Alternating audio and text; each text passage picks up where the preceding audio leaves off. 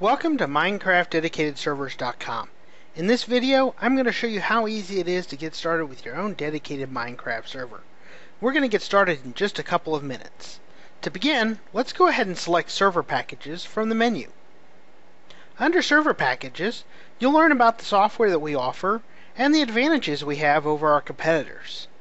Here, we can select a plan that's right for us based on the number of players we want to be able to play the game. For right now, I'm going to go ahead and select Tier 1, which is 1 to 8 players. I'll click Order.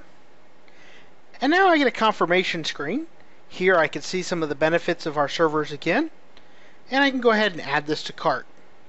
If I wanted, I could also click the Chat with Us button and be able to talk with our support department so that we can help you make a choice on which server is right for your needs. Go ahead and click Checkout Now. Now you're going to be asked to confirm one more time that you're total, just in case you wanted to get a couple of servers. Hit Checkout Now. And now we're going to come to the registration screen.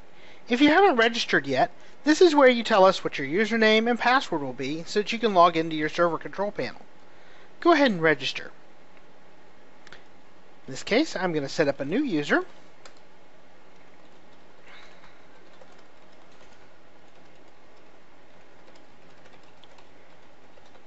And put in a password.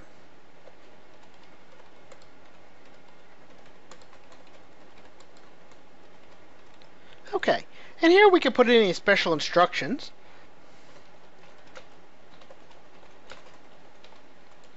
Agree to the terms and conditions, and we can create our new account.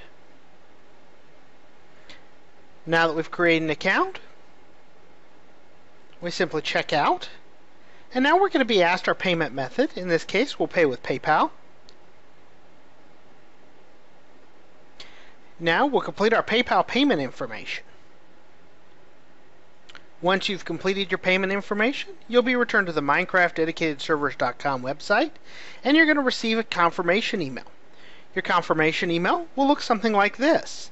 It will provide you an address for your Minecraft server, a location for your control panel, username and password to access the control panel, and FTP information in case you wish to access your world via FTP and upload custom configuration changes. Finally, let's get started by playing Minecraft. Go ahead and click Multiplayer, then click Add Server. Type in your IP address that is provided to you. Click Done. The server will appear. Go ahead and double click on it, and you're going to log into the game. Now you're ready to get started.